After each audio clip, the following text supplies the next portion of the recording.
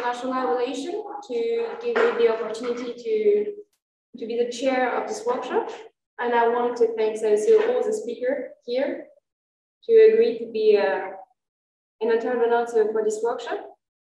You will see that they are all from different alliances, different universities, and I'm very happy to be here today with you.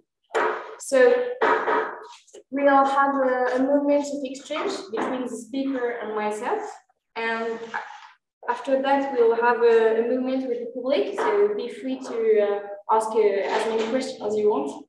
And at the end, we will conclude about this workshop. So I'm a couple, like I said, and I will say presentation of the speaker. So first, Alma Gustafsson. Thank you. Hi, my name is Alma Gustafsson. I'm from the University of Iceland. I'm here on behalf of Aurora, which is another alliance.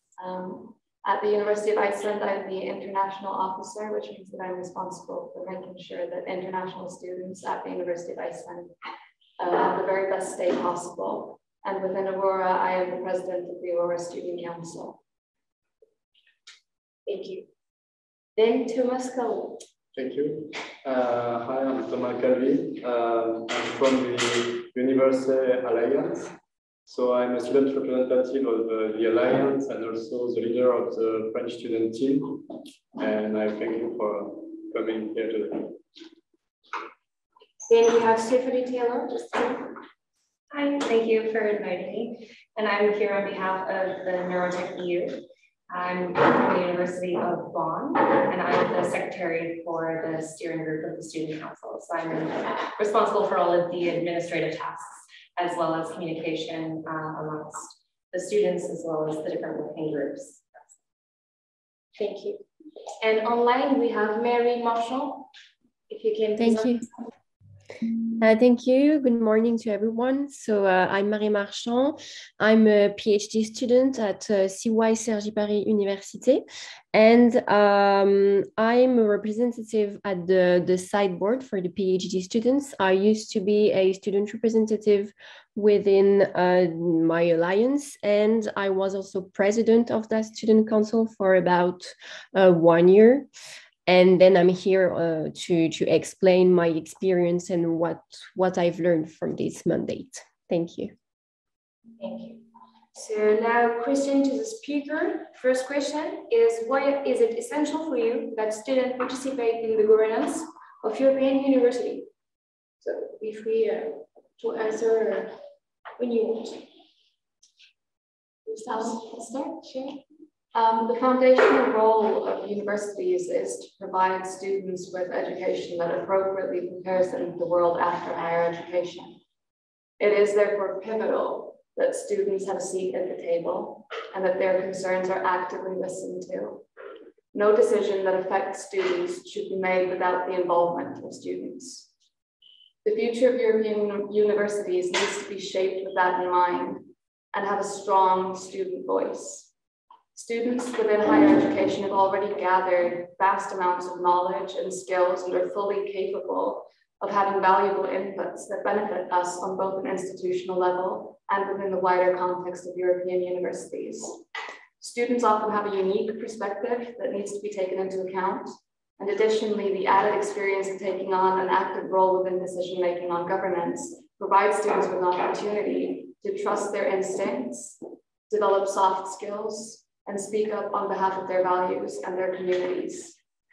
I think we can all agree that those experiences are desirable traits that will stay with students long after they graduate and ensure that our institutions are graduating students who are ready to take on an active role that benefits both our individual societies and our collective European governance. You want to add something? I don't think we could have said it any better. Yeah, I was just going to comment on one thing. You said everything about building from the ground up, and I think it's really important that as an international coming from Canada, I'd never studied in a European university before, and so I come from a very different system where student governance is very strong, and it's nice to have our voices heard. I would say it's a different perspective, I think. and I really appreciate actually being part of the decisions that are being made. I also have, some different issues that internationals face when they first come to Europe as well, as far as getting registered and finding a flat and everything. And that's all something that when you're building these alliances, it's really important to take into account how difficult it is for people to come to a new country and move there. And so it's nice that everything is being taken into account. Yes, I think everything has been said, and I would add that universities are made for students, and it's important that students participate in the creation of these universities in the way that they want them to work. And so I think it's important to have a place for students in the governances in order to have a voice in the university. Mary, do you want to add something?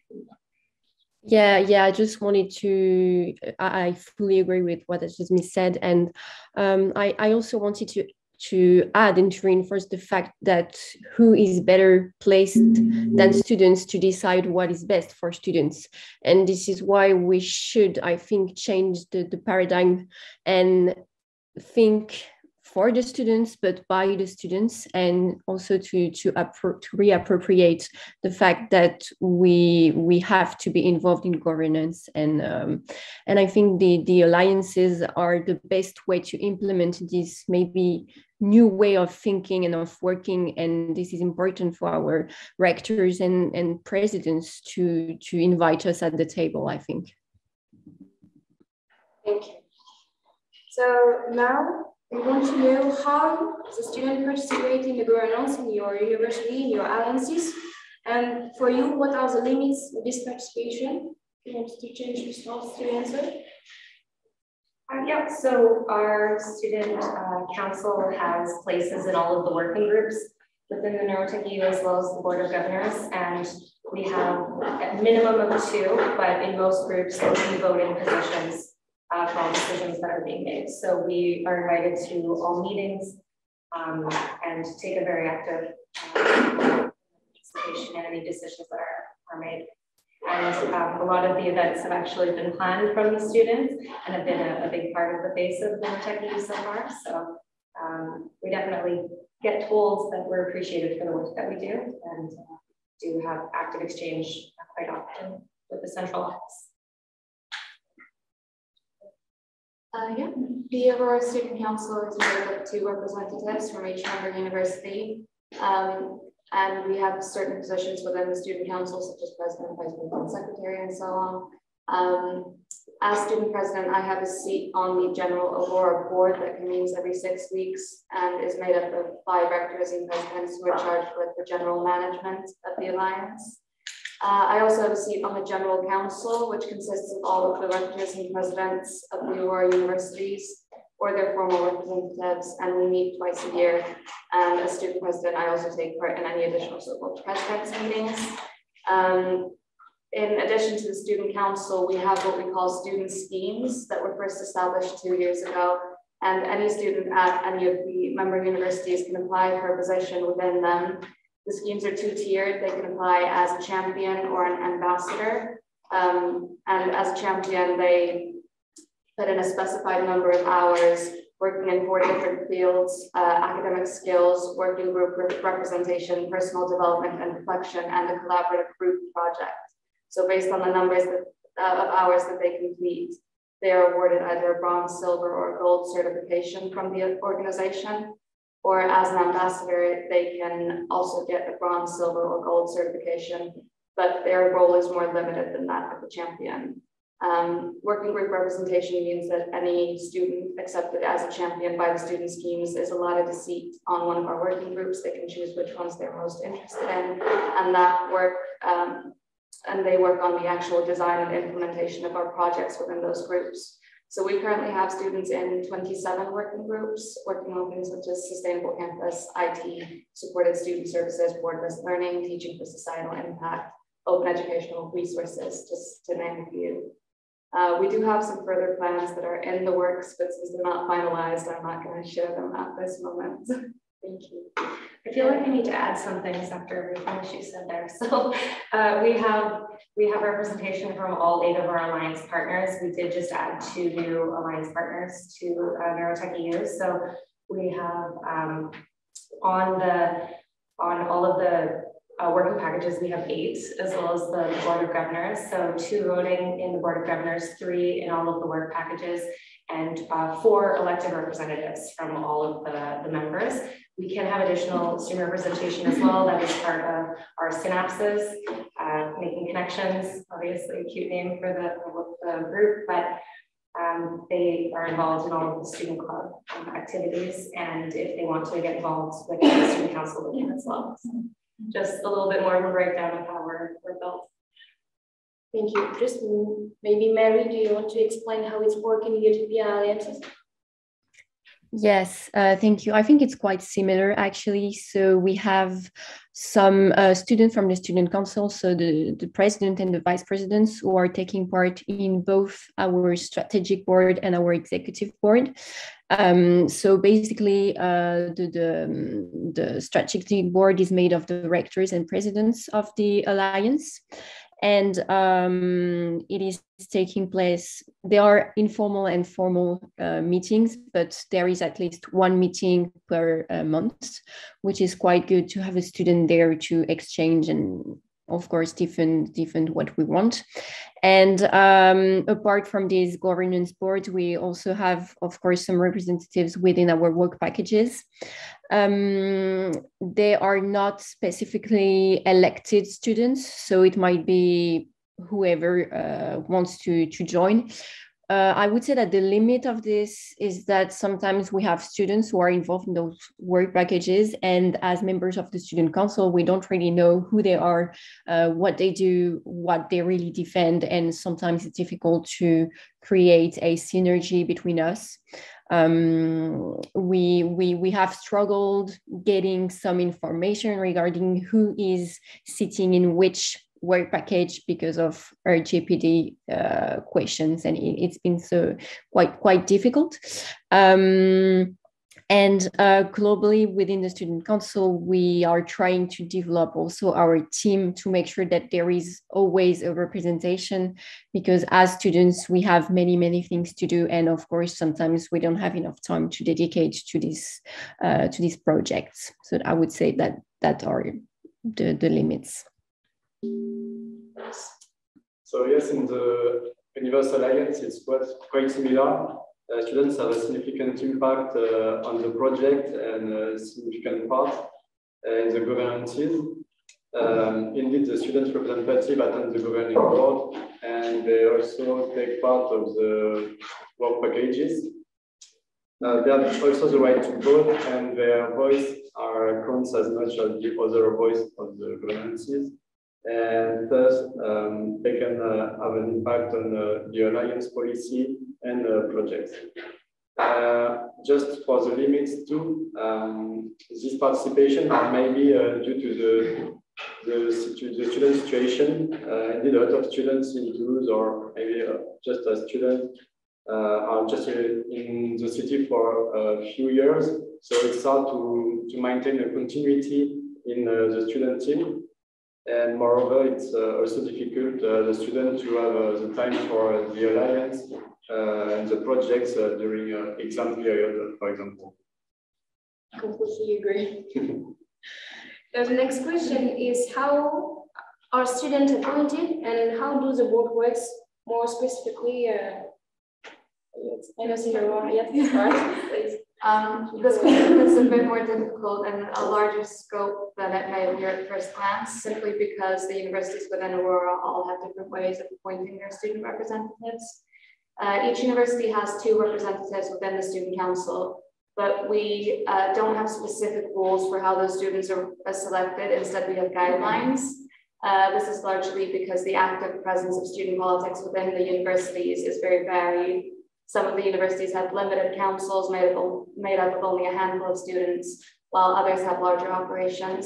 And some universities expect students to keep up with their studies while they work for their students' unions or councils, while other students at other universities take time off from their studies in order to work full-time for their students' unions. So it therefore follows that not all students involved in student politics at an institutional level are willing or able to add active participation in student governance at the European level to their current responsibilities.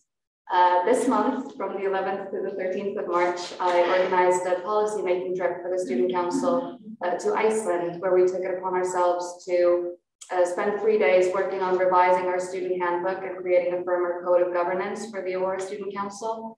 This work has not yet been finalized and has yet to be introduced to the wider alliance, but the guidelines for selecting student representatives will, once this document gains board approval, state that each university has 2 votes within the Aurora Student Council. So it's recommended that universities appoint at least 1 elected member from student politics within their own institutions, although both of them can be elected officials, and then 1 from the general student population, which would provide the Aurora Student Council with a more holistic overview of students' interests at each institution. 1 member would be very intimately familiar with student politics and university management at their institution, and 1 who could speak on behalf of the general student population. With this new stipulation that the universities have 2 votes, not 2 seats, we also allow them to use other options, such as having 3 members who can jump in on behalf of each other when 1 can't make it, or you can have 2 members who have active vice representation, or in a worst case scenario, you could have 1 representative from the university if the institution is unable to provide 2 representatives, but that would not affect the votes of that institution within the alliance. I came into this work just to touch briefly on how I'm involved. Because I was hired, not elected, by the University of Iceland to the Students' Rights Office as the international officer, and that position is a part-time job amounting to 50% that I do alongside my master's studies. The 20% position is specifically dedicated towards Aurora, so that's in my contract. Regardless of whether or not I were to run for president, 20% of my work is expected to be related to Aurora within our institution and on a wider European level. And I have a 30% position assisting international students locally at the University of Iceland. The other representative from our university is currently the Student Council President, but it can be any elected member working at the Students' Rights Office, just to touch on how it's decided at the University of Iceland. But as I say, it differs greatly between universities. Do you want to? You can skip me, friend. Mary? No, it's okay, I can answer. So how we're appointed. So anyone who wants to be part of the student representation at any of the Alliance partners can join. Like I said before, we have 4 elected or chosen members per Alliance partner. So that makes 32 representatives in the 8 partners we have right now.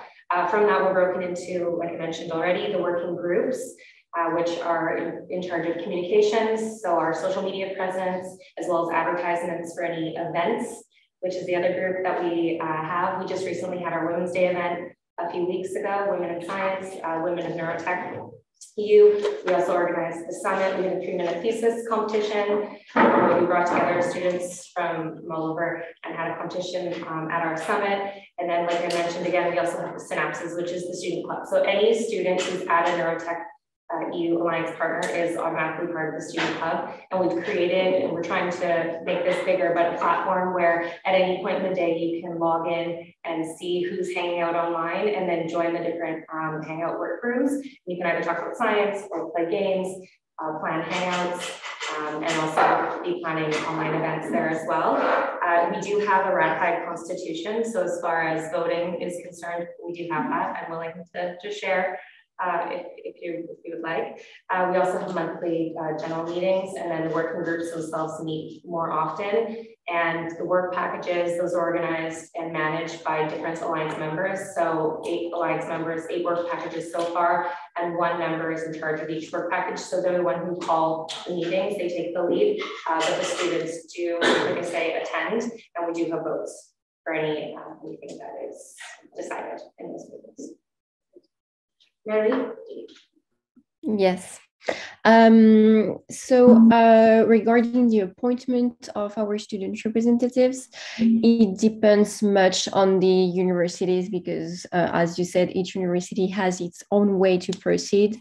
Some student representatives are the president of their local student board or student council. Some of them are paid to do the job, some are not. In the beginning, we were only 6 universities when the alliance was created, so we only had 1 representative per university, but we soon realized that it was hard to have the participation of every student because, of course, as I've already said, we all have our activities and so on. So we decided to extend to 2 representatives per university. And we also decided that it didn't have to be someone who had already been elected in their local university because it makes it really harder for them to be involved, whereas they have a lot to do in their university. So we tried. I don't know now what they decided, but when I was still president, we thought that it might be a good idea to have within our local university student council a dedicated position for the Alliance for Utopia. So it was the project we had. Now we are 10 universities, so it means that we can have, let's say, 20 members of the student council. So I don't know how they work, how they manage this number, which is growing. And for how we work, so in the beginning, we had also a constitution, decided that we had 1 president and 2 vice presidents, but we also realized that we might need to expand, of course, people dedicated to the social media and so on. What we do is that we meet, let's say, every 2 or 3 months. We also have a drive on SharePoint where we put all the documents, all the ideas. The decisions are always made, of course, according to everybody's approval. And we also issue some papers, some propositions. And then after we try to implement them and to push them forward during the strategic, the executive boards, and the work packages. Yeah, so in our alliance, any student could join the project too. The student representatives are elected by the local team, the student local team, and then they join the governing board or the WP, the work packages, sorry. And then they could attend at local governances and also general governances, and they could raise the voice of students through questions or votes. And yes, it's quite similar to the other alliance regarding the rest. Thank you. So how they are elected or not, or chosen. So do you want to talk about the mission, daily work? Stephanie, you talked about the events that you...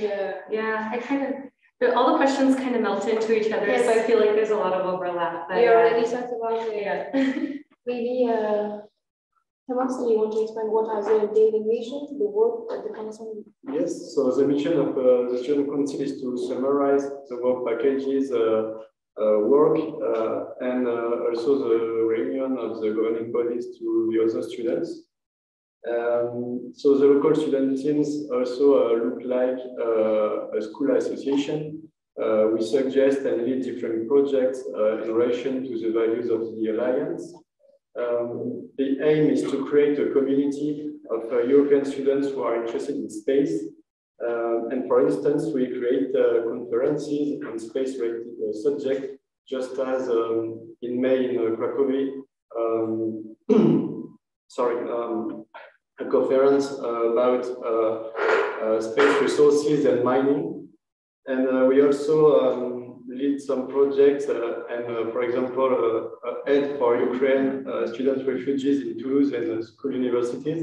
We created a form for people who wanted to help us to welcome Ukraine refugees. students, and another one for Ukrainian students who want to join Toulouse and to join a university in Toulouse. And then we are able to connect students who can host and the student, the Ukrainian students. And when they arrive, we help them with the administration and the request for joining a university. How do you work in Aurora Alliance? The Aurora Student Council's mission is the same as the wider organizations. Our universities are united by their commitment to build a different kind of inclusive university community that works together to find solutions to globally relevant problems in areas such as sustainability, climate and energy, digital technology, and human life and health. The world is increasingly shrinking, technology constantly improving, and this changed world comes with different expectations. So Aurora strives to provide students with experiences that would otherwise not be available to them in the traditional higher education environment, and consequently deliver education in those areas that are not necessarily a point of focus traditionally. Soft skills development is just as important as teaching students the basics of their field. We aim to provide students with a comprehensive education that trusts students' knowledge and capabilities and trains them to trust themselves in those same areas. For that reason, the Student Council is largely free. The Student Council is largely free to decide their own operations. Each year, the council selects a specific aspect that they would like to focus on for that academic year. This year, it's student mobility, and we decide what work we would like to do that would be most productive when it comes to said cause. Additionally, the Student Council meets once a month at least and is tasked with communicating information both from the students of their institutions to Aurora and from Aurora to the students. This can take the form of event planning, some of them very content heavy, others social in nature, advertising Aurora's opportunities for education and mobility, speaking at events such as this one, writing statements on certain global events like the invasion in Ukraine, reviewing policy, and so on and so forth. And that's really just the joy of this work, how incredibly varied it is. Mary, you mentioned that you was a student president of the Student Council in Utopia Alliances. What were your missions? Daily work? Yes. So the missions were quite varied, and I think it can be very, very time consuming if you get very much involved in it, which I loved, but it was a lot sometimes. I would say, just like Thomas said, that one of the principal mission is to contribute to building a student community. And by this, we try to implement some actions, to think of some actions. So for example, we created the Be Utopian conference, which is occurring, let's say, every 6 months. It's a conference that lasts, it depends, but the last time it was for 1 day, and we were inviting many people discussing about important subjects, society projects. The last time it was about COVID-19. We of course try to think about how we can contribute to a better future for universities, but also for our society. And that's why we created a student think tank. So it was also our role to recruit the members we wanted, to define what this think tank was going to do, and so on. We also created a student forum. There are many events that we are trying to create, and in the same time we have this mission of communication to make sure that our students within our universities are well aware of what is proposed to them, what they can participate in. And of course we are making the link between the Utopia team, the presidents, the professors, and so on, and the students, so that everyone knows what is going on between each part. Do you want to add something? You already explained. Yeah, I was going to say, I think, yeah, that I agree with what Maria is saying about the amount of work and how it can be very time consuming. So you really have to either be very organized or have a good working relationship with your supervisor. I'm in the 5th year of my PhD and I'm really trying to finish this year. So getting elected secretary was a little bit of a surprise for him, but you know, you just have to be able to organize your projects and manage your time well. As secretary, I was in administrative work before I went back to science, so it was really easy for me to set up and manage all of the different platforms that I'm using. So that's actually working quite well. The daily work for the rest of the student representatives is probably a lot less. The steering group, which is 2 co-chairs, secretary and treasurer, has the most amount of work, but then the student reps that are in the groups, they meet when they want to plan an event or if there's a lecture coming up or if they want to invite someone. And that's a little bit more outside of the daily working hours. The work package group does tend to be a little bit overwhelming.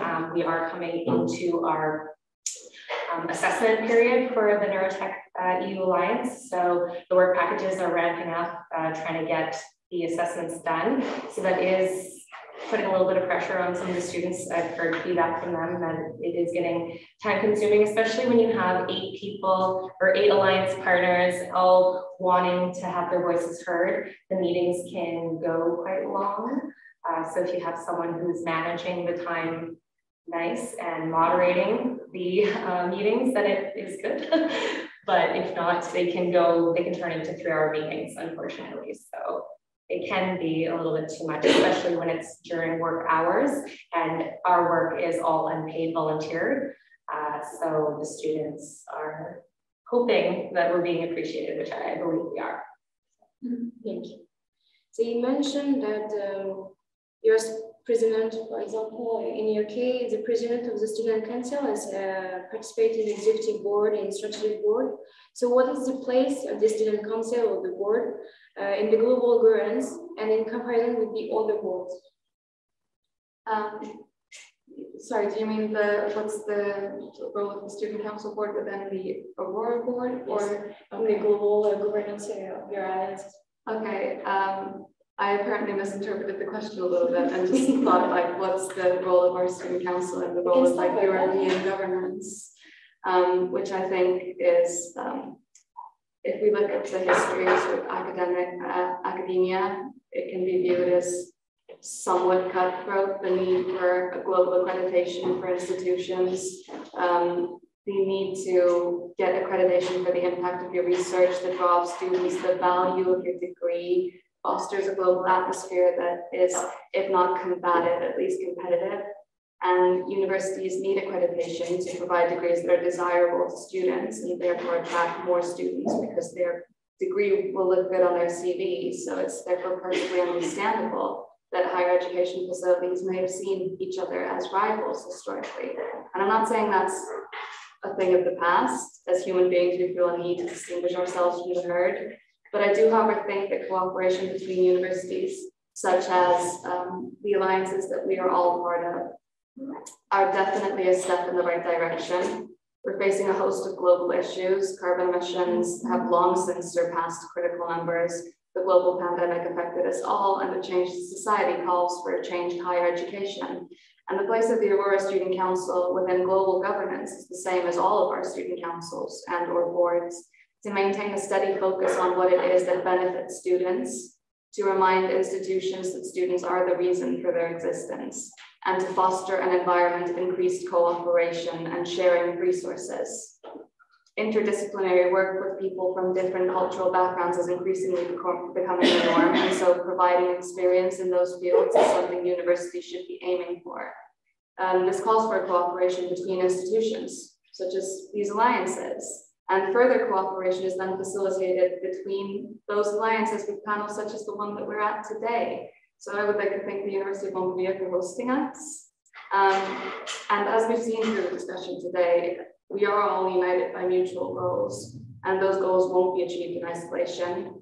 In order to succeed, we do need each other. So I hope to see the Aurora Student Council continue to be a driving force towards that future. I think I did already touch on how the student council is related to the Aurora board, so I don't think I need to repeat that. Thank you. Who wants to answer the question? Well, I think that Anna said everything about the student implication in the governances. It's important to make sure that the student voice is taken into account, and that's why in the Universal Alliance, students are in every governance bodies and governing board. Yes, I think it's important. Mary, Yeah, I agree. And as I said previously, I think that we should really take the alliances and the European universities as a new way to think how we include the students in the governance principles. And I think I have the feeling that within my alliance, it's more easier to get some exchanges with the rectors and the presidents than, for example, within my university, even if in my university the student voice is also being heard. But there is this frame within the alliance, this new frame where everything is to build when we have the possibility to be really student-centered and not only just to have this catchphrase on our website. And I have the feeling that within Utopia, we are given the opportunity to raise our voice and to be heard. It's super easy to send a message to one rector and vice rector and to discuss some topics that matter. So I think it would be my input on this comparison, where I think this new structure of European universities is a huge opportunity that we should take into account and that we should tackle. Well, I was just going to say, based on my experience that I had before being part of NeuroTechU, I was spokesperson for the Helmholtz Association, which is one of the largest non-university organizations in Germany. And I could say that being involved with them for 2 years as co-chair, spokesperson, and then advisory, I could see the changes that were made from the work we were doing. So we were invited to the DFG and the DAAD, which are the largest funding agencies. We also had exchange with the BMBF, which is, the policymakers in Germany. And we had surveys that come out every 2 years, and we did actually have invites from all the heads of the university organizations actually speaking with us, listening to us, and then making changes happen, and we saw it happen. So I think we just have to keep doing the work that we're doing and keep moving forward, because I've seen it here and I've only been in Germany 4.5 years. So it can happen. I'm quite positive about the future of the alliances. Absolutely. Thank you. So it's the hand of the movement between exchange the speaker. So now we will take questions. So if you have any question, be free to ask. There is also online question.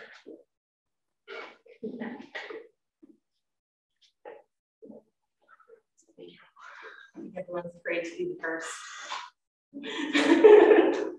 Well, No, you can. okay. So knowing what you know today from your experiences, what in your opinion would be the optimal form of student council? How can you structure the council to make it more efficient and to have more impact on the decisions made in the governance of the European alliances? The pressure. I'll take it. Yeah, say I'm happy to answer afterwards. But Yeah, I mean, since we were working on revising our code of governance, for me, I think that it's we need to have a very clear chain of communication. So we need to have a chain of communication between the student councils at an institutional level into the Aurora Student Council. So we are effectively representing the student populations of said institutions, and then we need to have a chain of command from the Aurora Student Council towards the general board. So you need to have very clear policy in place about how you can make an impact as an individual, how you can get something discussed at a board level of the alliance, And for us, we're creating this chain of command currently, but it is, you can essentially book a piece into the agenda that will be discussed during the student council meeting. You can either put forth what is called a booking, in which case your statement will be read as a quote entirely as you wrote it to the board, or you can request that something be discussed at a board meeting, and that is then discussed during the student council meeting, so that I, as a representative of the student council, can communicate that to the board.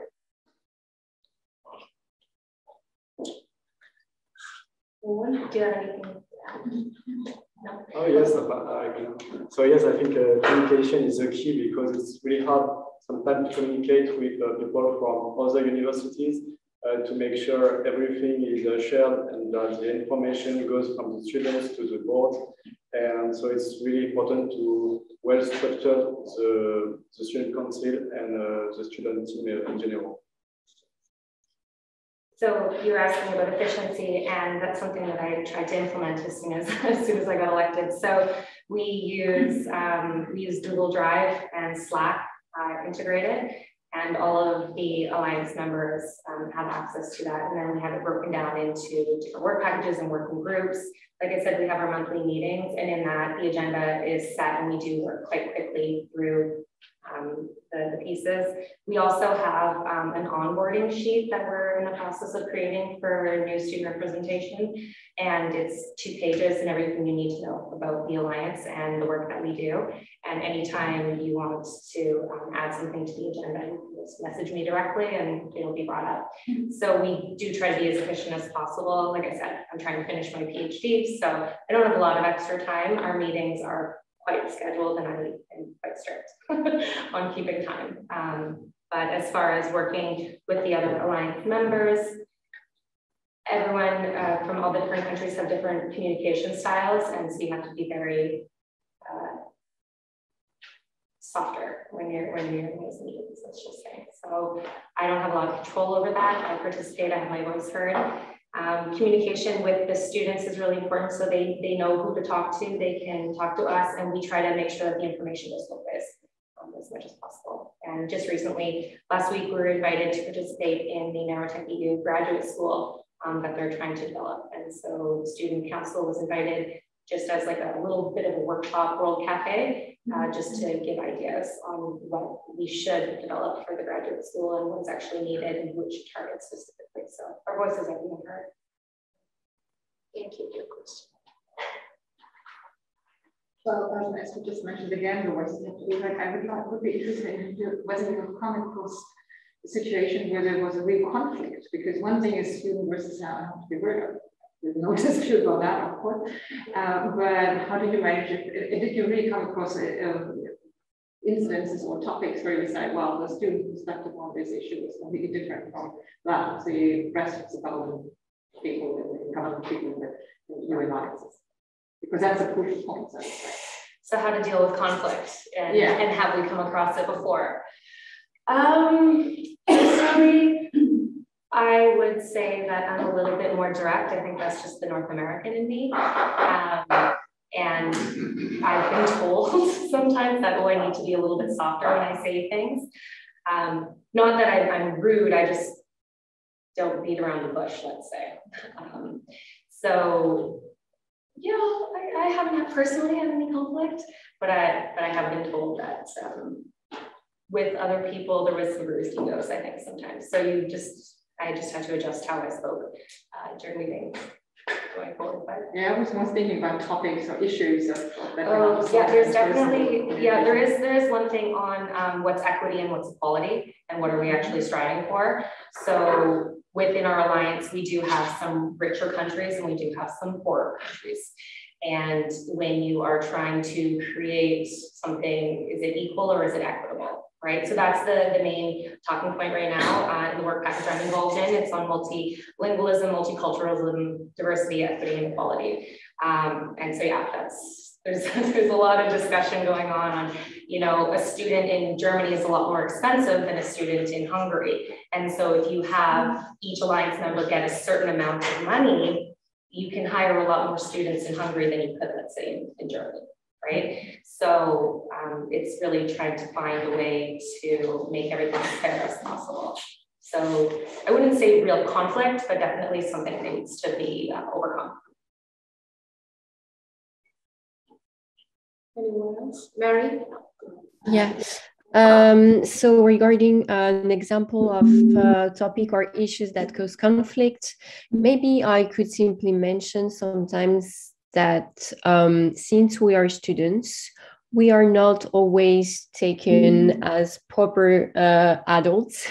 I don't know if it's something that you've already encountered in your governance, but probably.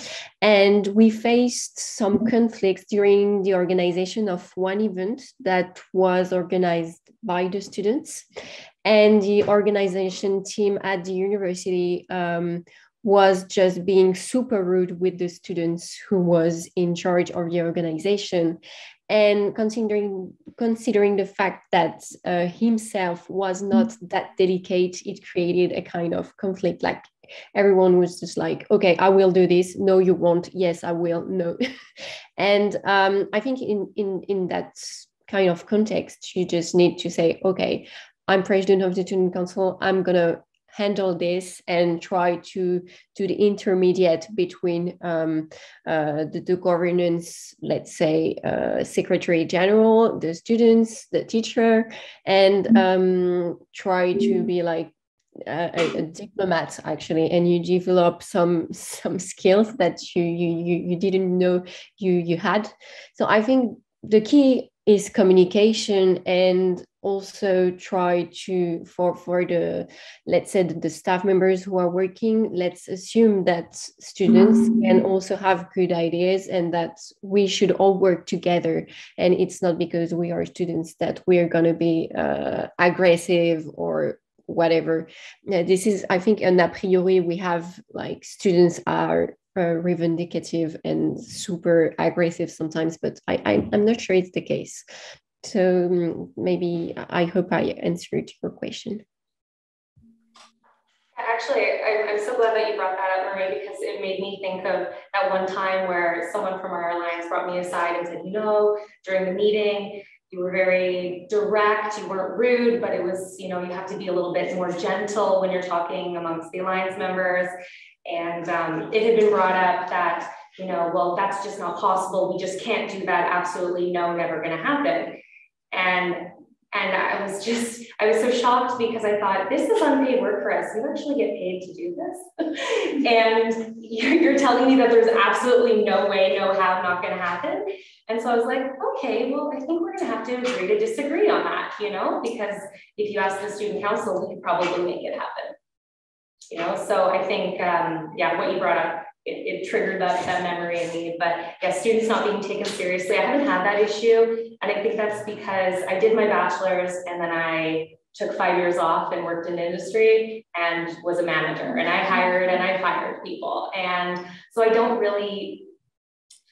tolerate fools, let's just say. And so going back into science afterwards, I really knew what I wanted to do. And I made sure that my voice was heard from that experience that I had previously. I took that into the position I'm in now. So I don't let the hierarchy really affect me. You can be polite with anyone that you meet on the street. It doesn't matter what their rank is.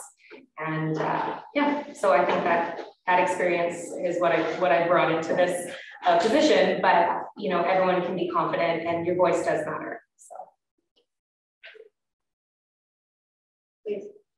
Hi, I'm Christina Kovacs from Hungary, as you have mentioned, Hungary. Yeah. Okay, at the university, and we all know that the student population with disability or any kind of special needs between 5 or 10% in European universities. And I would like to know what is the situation in your universities or alliances. Are there any representatives of students with disability or special needs in student boards? Our vice president had an injury, and I don't know how she would qualify, whether she would, but she has special needs because of that injury. And we do try to foster a community of diversity and inclusion. And if we are discussing issues that relate to specific groups and we don't have a representative of that group, then we will reach out to those people and make certain that we have, it's just the same as like no decision that is made about a student should be made without student input. The same can be said for people with special needs. If you're discussing what best benefits a specific group of people, then you need to have representatives of that group at the table. Thank you. Let me have it. Nothing about us without us. Yes. That's the motto, yeah? Yeah, absolutely. I completely agree with that. That's how it is with us as well. I can say that in our alliance members from Bonn, we don't have any members of anyone who has a disability, but we are one member short. So we're willing to have anyone who wants to join. But I think, yeah, again, like you said, it's really important to have all voices heard. And so any decision that is made is always made sure to include everyone. Is there a position, for example, for equal opportunities or yes. equal access? Absolutely, there is, yeah. And then again, like I said, in the diversity, multiculturalism, all the work package I'm part of, we are looking at, all of those factors. So how is it for people with disabilities moving as well? So that's all. Mary, do you want to add something? No, we don't have anyone with disability within the student council, but we are also strongly working on inclusion, of course, and we are trying to include everyone, and there is no exception made to that. Maybe just it doesn't have much to do with disability, but within the student council, we try to have as many women as men, and we try to have people from every origin, and this is something we are really struggling for. So disabilities can also, of course, be entering into our values. So of course, this is something we are very attentive to. Yes, you already mentioned that for students being part of governing bodies is time-consuming, very highly time-consuming, and requires commitment. And what I have experienced sometimes is that there is discontinuity because of the workload that students have along the academic year. How do you address this in the different alliances of networks to keep this continuity of the representation of students? Maybe I can answer, sorry, because so we had the issue in our alliance. So we try to make the election we do not elect 3 representatives at the same time, and we try to make the continuity by electing one by one the representative. So as a representative could be experienced, could stay and learn with the new representative could learn by the experienced representatives, and then we try to make role like that in order to keep one experienced representative always on the alliance. And I think I already mentioned this before as well, but for continuity for us, because we have Google Drive and Slack integrated, we also have onboarding sheets. We have managers for all of our working groups and manager emails specifically for that. So whenever there's a new term, there's a handover phase. And so you have someone actually just take over the package from the previous person, and that person stays on to make sure that there's a smooth transition and there's nothing lost in translation. Again, the drive is going to stay there, and you can go back through all of the minutes, all of the agendas, and make sure that everything's in folders for the years and the groups and what's currently going on. So anyone who's new and gets the onboarding sheet, there's 3 things that you have to do. And in one of them is go through the drive and read all the minutes. So you can get caught up quite quickly. And like I said, there's the terms that we have, and then there's an advisory position. So you're elected, and then afterwards you're advisory. So you still have to be accessible for the person who's taken over your position, so that if they have any questions, you're able to give them an answer and have that handover phase. Yeah, we also use Google Drive, and we have like a council register from all of the years that we've had student council. So even if you have a question about something that you can see in the Google Drive from 2015, you can see which people are on the student council from then, and you can contact them. Yes, I would add that we are also making in place some alumni networks, and so the new representative could ask the ancient representative for a question about organization or about precise questions. Yeah, I'm still actually involved in the Helmholtz Association student group, and so I still get messages from them every now and then. And it's really nice to see the new ones that were, you know, young and fresh when I was finishing, and now their term is over. So students, I think, are a lot more connected now than we were before. So I don't think continuity is really an issue. I have a question, like, how do you get your students to the student council motivated? Like, are there some kind of benefits? Like you said, it's voluntary work. Like you said, there are some certificates, and yeah, I'm coming from Germany. I'm also part of the student representatives in our Allianz EUT+, and like for me, from my German perspective, it's not enough to get some certificates. Like, I already have so much certificates to add on my CV, so it doesn't matter if there's one more or less. And so it's a big question for me, like how to get the students motivated to be engaged. And because like the other members of our university, like the student members and the council, most of them are not participating in an active way. So like they are more passively, like nothing happens on the board, like there are just 2 or 3 universities or members of the universities taking actions, but most of them, like I said, are passive. And so it's my question, how to get them motivated to be engaged. I can take this. Sorry to keep bringing up the policy making trip that we had in Iceland, but this is something that we have been dealing with. Some universities have not been able to find 2 representatives for the student council because they don't have 2 members who are interested in taking on the added responsibility without what they see as added benefits. However, I do think that we have seen that having passive people who've been elected into positions at their own universities involved in something that they see as an added responsibility and is therefore something they almost dread is worse than having just an advertising position to the wider student population, telling them what the benefits of this is, well, what opportunities for mobility will there be from this, what opportunities for cultural like exchange, sorry, speaking in English, but yeah, and like that way you will get people applying for it who see the benefits of the work that you're doing. You'll see people who are their own driving force and won't really need to be motivated because they see the value of the work. So I think that we need to sort of shift the way that we recruit students away from being like, okay, yeah, you were elected into this role, but now here's another role that you're also expected to take on, and onto advertising it to a wider student population and seeing who is actually interested in doing this work and motivated to do it well. Yeah, that's my solution. Yeah, I was gonna say I completely agree with you. And I mean, so you're in Germany, I'm in Germany, so you know that the BMBF controls how doctoral researchers or PhD students in Germany are paid. For the longest time, it was set at a 50% pay structure.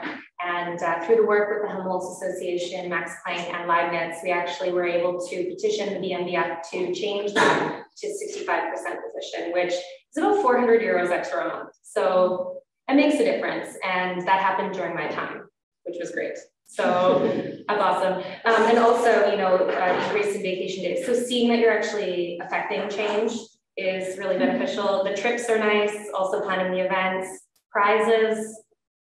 We also do local events at the University of Bonn. So we do like fun runs and we give away gear. So you can definitely do a lot. Plus, it's something good on your CV. I've had so many opportunities to travel all over Germany and Europe just with my student representation role. And these are trips that are free, you know, vacations, which is nice. I get to travel Europe and be paid to do it. Thank you. So it's just how you frame it, I think. Yeah, but just let me like I think the trips are nice, sure. Like it's my trip to Montpellier from Germany like for 3 days, but at least it's some kind of work. Like I'm spending a lot of effort. I'm not going for sightseeing in Montpellier. I'm sitting here and it's some kind of work. And so I see it. I like the trips too, but I'm also comparing like the staff members. They're getting paid usually, and they're having the trips too, but they're working more or less the same, like they're doing other work package. We are also involved, and like they're getting paid and we are not getting paid. We all have the trips, it's nice, sure, but yeah, for me it's like even for the German students to get more of them to say, okay, we need a bigger student pool, so who wants to be engaged in UT Plus? And I'm using the same arguments, like you have nice trips, nice events, you meet people, language skills and so on, and cultural experiences and so on, but at least they say, okay, I just want to do my program and I'm not interested to go to any other country twice a year and have a lot of work. So I see that.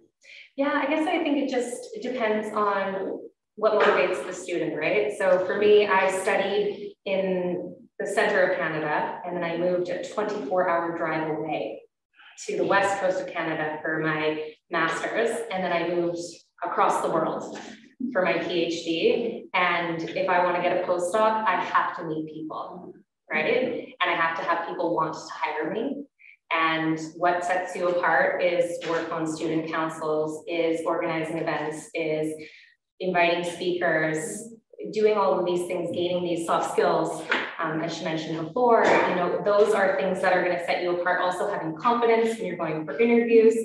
I mean, I'm seriously thinking about maybe going to Australia for a year or two for a postdoc and then coming back to Germany and settling down. So, you know, it really depends on the motivation. If you're a German student who just wants to stay in Germany and not do anything else, well then that's fine as well. But I like to move. So for me, this is the easiest way to meet the right people. And just to touch on this, like, because there is different motivations for different students, some people do just want to get their degree and get out of there. That's why I touched on, like, this is about raising awareness of these opportunities, that they exist, so that the people who are interested, who are motivated by the same factors that you're speaking about, can be reached and can have this opportunity to experience something that they would be dying to experience. So I think that there are always those people within universities. It's just about how effective you are at reaching them. Hi, thanks. I have a question concerning the policy and organization that we touched on earlier, because I heard some interesting things about the working groups and different organizational styles, but was that placed in the beginning of the alliance when it was created, or is that something that has been developed over the years by the different student representatives, for example, and was that from the alliance itself, or was that co-creation? So, for example, the policy on that you're going to work with certain working groups or that you have 2 representatives, was that a valid policy stated from the beginning, or how did that come about? So the working groups are not student-led. They are from the alliance itself, but they're student participants. So we have working groups, and then we have task teams underneath each working group that have more like specified projects that they work on. And those are from the alliance itself, although not all of them were there right at the start. We have seen a need and met it with a creation for other task teams and working groups. I've also been told that if the student council thinks there is a need for a task team that does not currently exist, then we have the power to contact the central office and request that that be created. The student council, I'm not quite sure whether we had 2 members in our first working year, but since our second, at least, we've had 2 members from each university. It wasn't until our second year when Elisabeth Brennersdottir was president. She's also from the University of Iceland, so I know quite a lot about this history because Iceland's a small country and she's one of my best friends.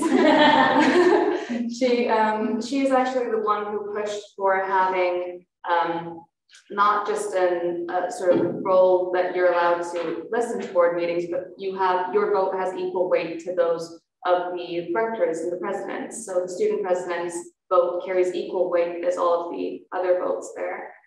She also guaranteed that at every level of decision making, you will have a student representative. So from the ground up and at the high level of decisions as well, you need to have a student representative that is not just allowed to listen, but is allowed to partake in the discussion and their words hold weight. So that's sort of how it's developed. I don't know whether you asked about anything else specifically, but I hope yeah. Well, attached to the previous question, my question is, do you think that the degree of student participation is sufficient in governance, or it should be increased in the case? How will it be possible in the future? Who wants to? Sorry, I talk so much. No, I was going to say, so you're asking, sorry, can you repeat? If the degree of student participation in governance is sufficient, okay. Or it should be increased by the number of students or by the... Okay, yeah, actually, great question, because I was going to answer this and actually tie it in to that, so that's perfect. So we did have student representation right from the beginning. Ramboud is our central office, and Tansu was the one in charge at the beginning, and he really did push for a student council right from the beginning. As the Alliance has brought in more partners, we are expanding the student representation, and that will also expand in the working groups as well. So as I mentioned before, the working packages are led by each of the different Alliance partners, but the student voices in those packages are a minimum of 3, where we will be increasing that to 4 in the future based on the Alliance growing, and those are voting voices as well. We are actively participating in those meetings. When they call the meetings, we do have our voices heard. So yeah, I think you should grow as Sierra Alliance grows. I wanted to ask about what Ramboud is from the University of Seville, the Ministry of Science. And I wanted to ask, when the participation in the work packages and having a vote and so on, how are these students chosen? How is this process? How's the transparency of the process and so on? And also linked to this regarding the fact of the difficulty of finding students to participate in boards and so on. How are they reached out? Is it based on a motivation letter, or who votes for the students participating in the council? So I wish we had a surplus of student representation, but we don't, unfortunately, and I think that's just growing pains at the moment. But anyone who wants to use student representation for our, I'm at the University of Bonn. So if you want to be a student representative, you can. And then amongst that, if we had more than the 4, then we would actually run an election and have the student body vote. Unfortunately, we haven't had to do that yet. So anyone who's come forward can just automatically join. We actually have had quite a bit of turnover, which is nice though. So we do have that continuity. And then the second part of that question. I asked about the participation in the work. Right. Okay. So how that right. So how the students work is, so once you have your student representation, then you join the student council, and then the student council actually you can choose which work package you want to join if there's space available for you. And so we have 3 positions in each work package. We have 8 work packages. Right, and then we have the Board of Governors where we have 2 voting positions. So technically we should have 32 representatives, but we have only 29 positions. Did I have that right? 26, sorry, 26 positions available. So you would hope that you have more students than you need. And if there was fighting over who wanted to be in what package, then that would be resolved quite easily. But right now, pretty much whatever work group you want to work in, you can. And is there a balance between all the university alliances? Absolutely. So like I said, each work package is led by a different Alliance member. So Bonn for us is in charge of work package 4, but I'm actually involved with work package 7, and that's on purpose. So I'm not in the same work package, though I do attend those meetings as well because they asked me to, but that's because he's the second on my PhD. So, you gotta make sure your supervisors are happy. So, just for us, for example, in the Universal Alliance, we have different kinds of meetings. So we have meetings, local meetings for the work packages. So every student that are interested in the subject of the work package could could attend the meeting. But for the European meetings, only the student representative could attend. And so it's an equilibrium. If you are motivated and passionate by the topic, you can join the local meeting. I have two questions online. First question, I think it's mostly for Mary, because you mentioned that it was easy to contact rectors or vice rectors to address some specific questions or issues. Do you have specific examples of that? I get the other question. Okay, I'm going to read on the chat box because I can't really hear very well what you said. But you mentioned that it was easy to contact rectors by Trina. Do you have any concrete? Yes, I was really speaking as a member of the student council. I'm not saying that every student of all the alliance can easily contact, of course, rectors or vice rectors. But I think sometimes when we were having some meetings, you could have maybe further support from a rector. For example, you're defending an idea and some rector says, yes, I fully agree with you. And in that sense, they might propose you to contact them and to go further within the discussion. I know that I had the example with some rector. She just gave me her phone number and told me, okay, send me a WhatsApp. I want to discuss this with you. And I really liked the idea that there is this consideration of students, and that I'm not saying that every rector is like this, but there are some that are really willing to take into account the student voice. And I really like the fact that it was easy for me to talk with her and to see also her vision and to compare what was feasible or what was not. So I hope I answered your question. And maybe that would be a way to circumvent that. But we have proposed paid positions for at least the steering members and the managers of the groups. And then anyone that participates, like I said, the participation is a lot lower for the people who are planning events and such like that. But we would want it to be at least based on how many hours you work, a paid position for that as well. So we are trying to get that approved. Hopefully at the next Board of Governors meeting, it'll be presented. Working towards it. Yes, can you give me an example of a successful issue that the students' voice was heard and bottom up the decision made and it was successful and maybe one or two concrete examples? I was going to say I have the examples. I already mentioned them before, but I'm not sure if you were here. So the BMBF is the deciding body in Germany that decides how doctoral researchers get paid. And as I already mentioned, before it used to be based on a 50% position and you got 20 days of vacation. You were paid as a technical assistant. You were supposed to work 20 hours a week, but really you were working more than 40.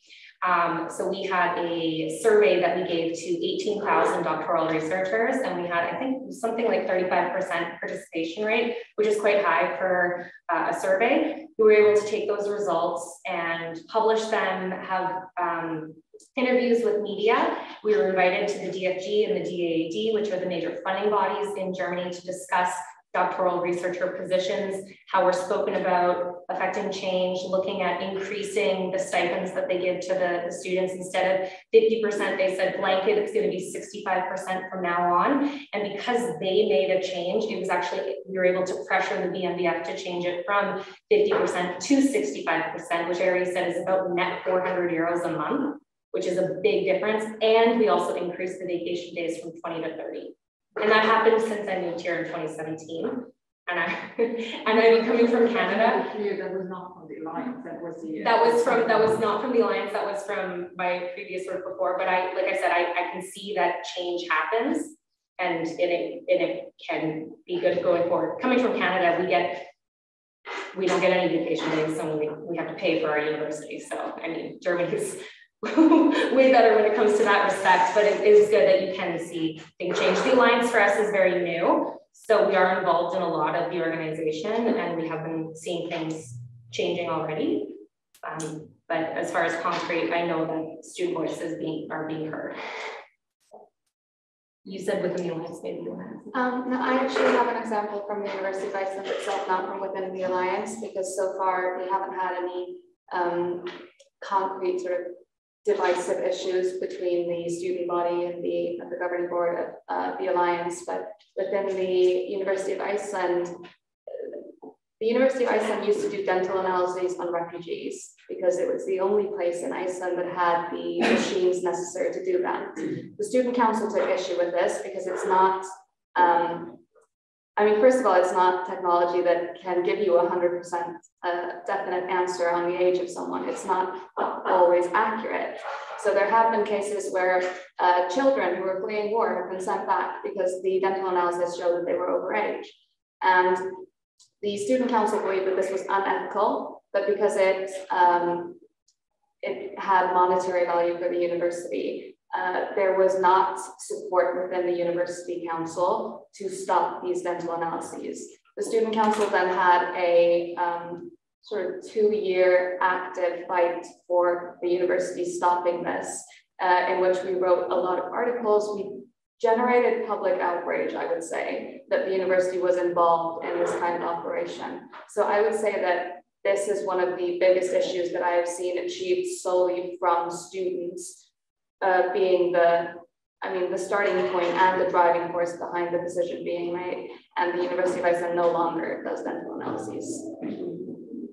I do have another example of situation. So, as I said, we provide some help to student refugees from Ukraine, and Toulouse students were at the initiative to this help, and we were followed by a lot of students of Toulouse schools out in the Alliance and by the governance of these schools, and so they could they deployed some plans in order to help us and to help the other associations that provide help to the Ukrainian people. So this is another example of student voice in the Alliance.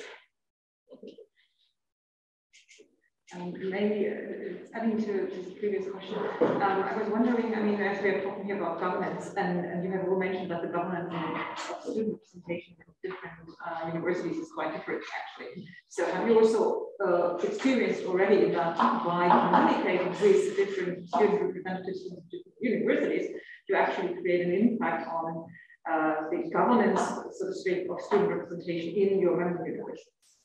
Yeah, I think from the Alliance back to the university. That's a great question, and it's true. We actually have students who are in all different career stages in our Alliance. So, I'm an end stage PhD, but I'm working with second-year doctor students in other countries, in Romania, and they don't have the same issues that I have, and I don't have the same issues that they have. But I think getting a really broad voice helps us see what needs to change, and it's really beneficial to everyone.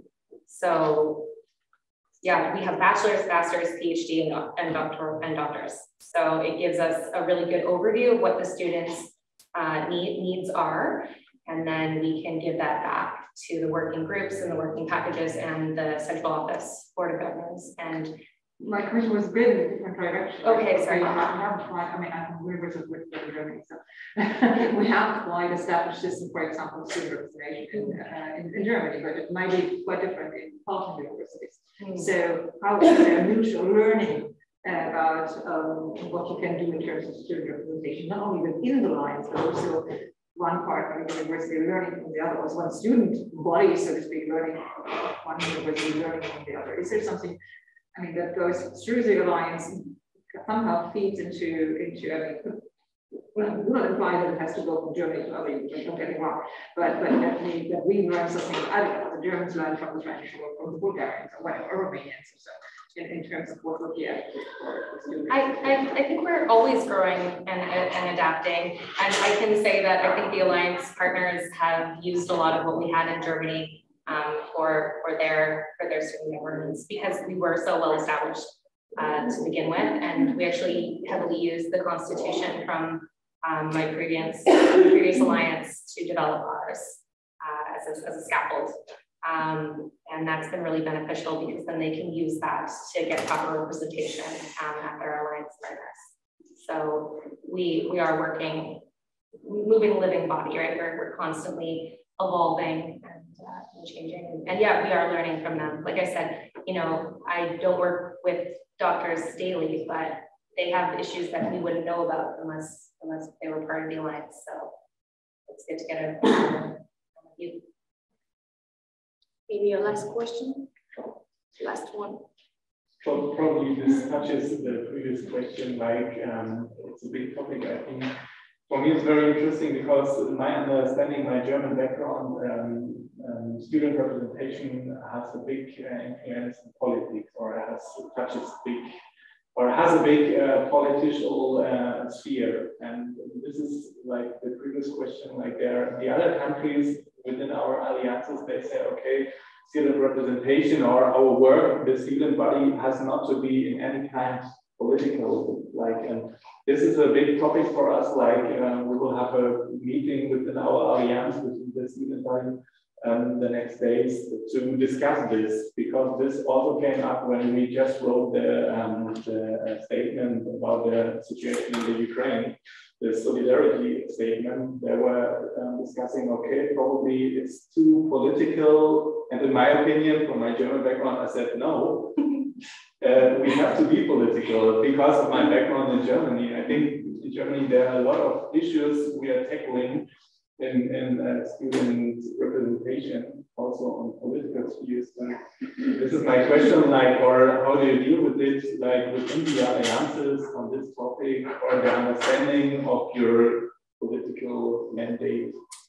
I would say that there's a difference in what it means to be political to people, because everything is politics. Having a glass of milk is a political decision. You're choosing to support farming. Everything is politics. And so for me, the question isn't whether or not student politics is politics, because of course it is. It's that you're not directly affiliated with any political party within your countries, because political parties within the country should not have a direct way into the universities. It should be its own thing. And they should never be afraid to stand up against the government, no matter who is in majority in the government currently. So for me, it's about, of course, it's a political subject. Of course, the students should be a political force, in my opinion, but they shouldn't be connected to a single party, because the interests of students should always be placed first there, and not the government's agenda or whatever is going on there. So for me, it's been a big debate at the University of Iceland, because there are student political parties within the University of Iceland, and a lot of people externally perceive them as being like run by the government's parties, but that's not accurate, and you have a very cohesive membership in both parties from different political parties, and some who are unaffiliated. Yeah, so actually one of the statements on the alliance that I was part of before the website was that we do not have any political affiliation directly. And if one of the advisory at some point in the future, an alumna, became affiliated with a political party, they would lose their status as far as talking about the alliance. They couldn't use it as a political talking point, if that makes sense. It was discouraged as well, because then we didn't want to be affiliated specifically with just one group. So it's just important to stay political. Thank you. So I have the privilege to conclude. Thank you all for your question. Thank you to the speaker from Aurora Utopia University and Eurotech Alliances. Student voice needs to be heard, and this how is crucial in many ways, through the student council, through the work package you mentioned. Students need and have to give their opinion about studying subject. You talk about inclusion, student life, you talk about initiative for the refugee from Ukraine. So from my experience, it's like a little about me. I was elected a couple of months ago, so I arrived in Charmy Alliances, and we were working on the governance, and I was working on the student part of the governance. And I was struggle. It was very something that I didn't know how to create student council from scratch. And you mentioned continuity. How can we work on this? And it was hard to talk about to the other students who worked before me on this subject. And so I made a proposal. I worked with all the team to create this student council. We're still working on it. So I make a lot of research. I look for all your student council, how it works, talk about how they are appointed. It's not an easy work. We say that as a student, it's very time consuming. So from my opinion, they need to be paid as a student because they need time, they are volunteer. But in my university, some of the students are paid for their work. So it's also a necessary question to recruit. So salary is a good argument. And I was working in my ideal student council, two representatives, two students per university in the islands.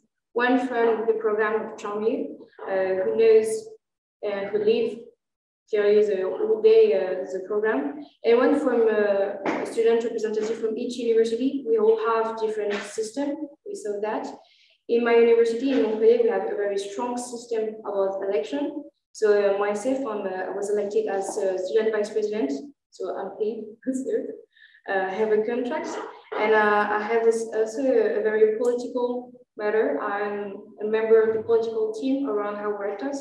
So it shows how important students are and how it's valued. So I think we should work on that value, their ideas, their position. So thank you all to attend to this workshop, and I hope you enjoy it.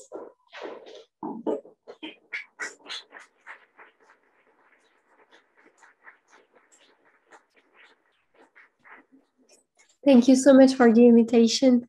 Have a nice day. Sorry I couldn't be here. Thank you for your participation. Thank you. Bye.